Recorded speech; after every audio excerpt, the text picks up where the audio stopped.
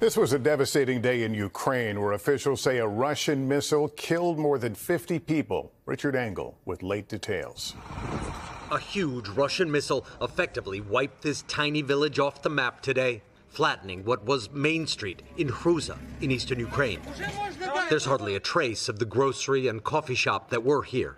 Residents say there were only 330 people living in the village. In an instant, more than 50 were killed.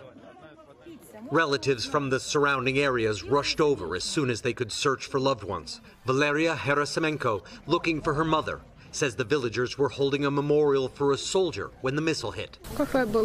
There was a coffee shop here, she says. Ukraine's President Zelenskyy called today's attack a deliberate and brutal act of terrorism. While at an economic forum in Russia, President Putin took no responsibility for any of this. He claimed Russia did not start the war in Ukraine, just the opposite. He says Russia is trying to end it.